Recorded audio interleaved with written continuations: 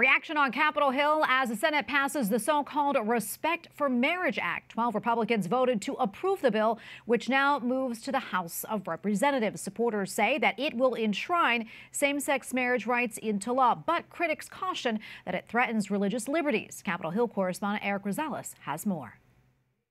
Despite Republicans' best efforts, several amendments were voted down that would have protected religious liberties. Texas Senator John Cornyn says the way the bill is written opens up anyone to lawsuits. This legislation expressly empowers private litigants to sue religious institutions, faith-based organizations, and private parties who oppose, for sincerely held religious beliefs, same-sex marriage.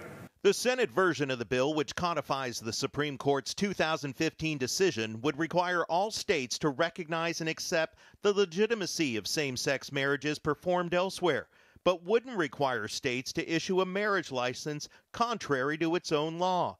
Democrats praised its passage. Passing the bill is our chance to send a message to Americans everywhere, no matter who you are, who you are, or who you love.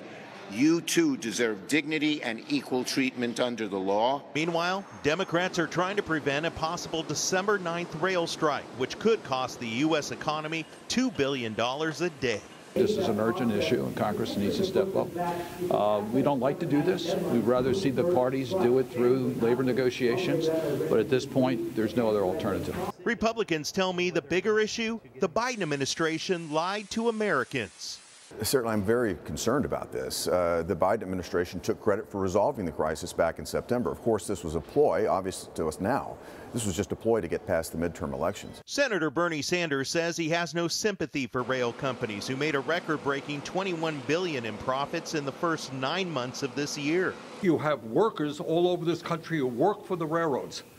People who are working at dangerous jobs in inclement weather have zero paid sick leave. That is outrageous.